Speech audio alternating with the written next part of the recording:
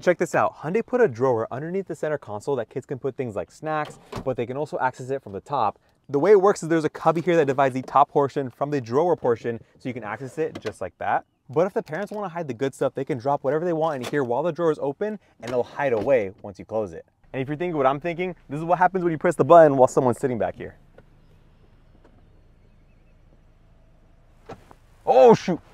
Okay, it backed up. Yeah, see, it's safe. But again, my favorite feature about this car is the fact that this design feature folds in to turn into a handle. And don't worry, this thing is so solid, I can swing myself up here to access the roof rails.